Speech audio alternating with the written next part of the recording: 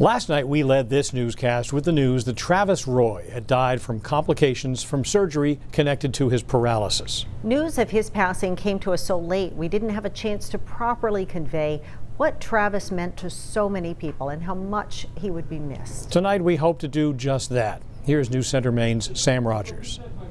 25 years ago, one shift changed a life. People forget what a great hockey player he was. He would have been, in my opinion, one of the best players ever to come out of the state of Maine. Maine native Travis Roy making his college hockey debut at Boston University. His career there lasted 11 seconds.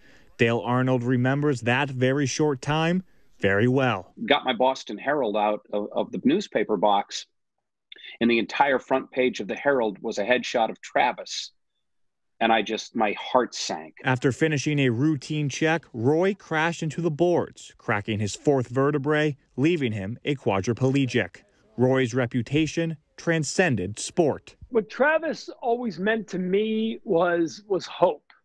He was a beacon of hope. A beacon of hope for the local and national hockey community, passing away Thursday at the age of 45. It was a gut punch when I got the news last night.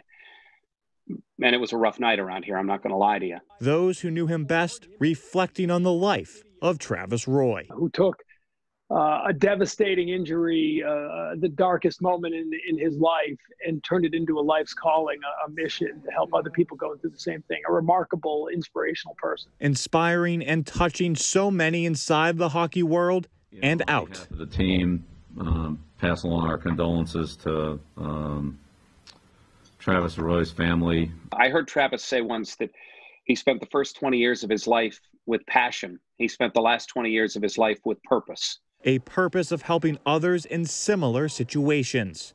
The Travis Roy Foundation aiding spinal cord injury survivors live more adaptive lives with support from the hockey community. They were drawn to his story. They were drawn to his personality. They were drawn to his positiveness. And even guys who didn't know him, like Wayne Gretzky, wanted to help him.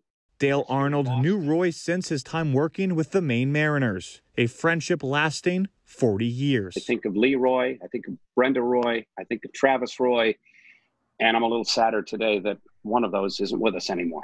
No matter what you're dealt with, you can still have a powerful impact on people. I think that all comes back to Maine. A Mainer whose legacy began with tragedy, but will last for generations. Sam Rogers, News Center, Maine. Dale Arnold, Tom Karen, and those who knew Travis Roy shared personal stories of their friend with News Center, Maine. You will find those and more about Travis's life and lasting legacy on our website and mobile app.